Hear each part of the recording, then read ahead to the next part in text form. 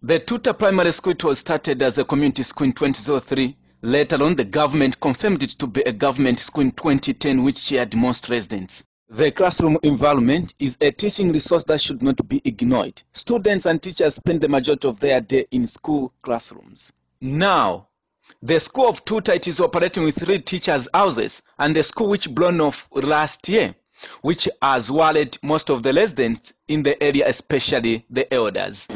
Usiyafu kumwe Zambia kumupole Johnson netwandi twaombela twa community nye government kusiku twabulizga na ntitembu mata nganda ya teacher pawa bya yonga nyinganda nomba onsi nye wa teacher wakabiruma kwikala ngatwale tulole chesi wakula njela abye manganda so asambizi vanu pokti bafume kuisoka zafike pani wosuzika chomene manganda yakulwa apa kuti ama teachers yachita yafuma pafupi not kufuma ku down watake wakumeko nganga takuti atakwete transport angasomba zinga.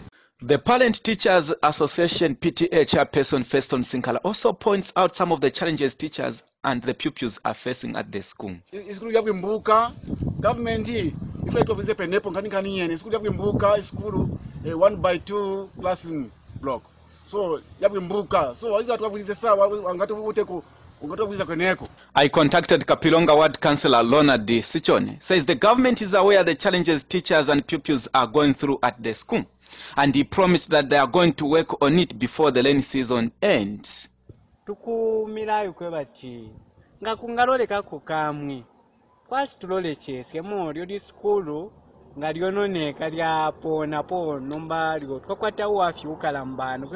Education is the key to success. If these conditions not looked out, could we say that educators and learners will stop suffering at the school? Reporting for Speak Up Zambia of the Alliance of ISO FM Community Radio Station, I'm Richard Simbaya.